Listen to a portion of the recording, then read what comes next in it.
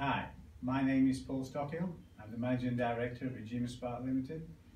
We are a precision engineering company and I've been based in Doncaster for the past 15 years.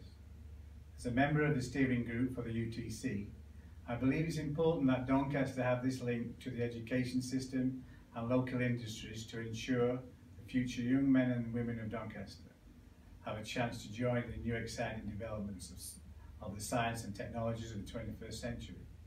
Here at Agemaspark, we are actively involved with the new digital design opportunities, along with the metal additive manufacturing or 3D metal sintering. These types of technology will be the thing that drive the next 25 to 50 years of invention. Doncaster needs the UTC to ensure a future by young people and make Doncaster a place to come. Thank you.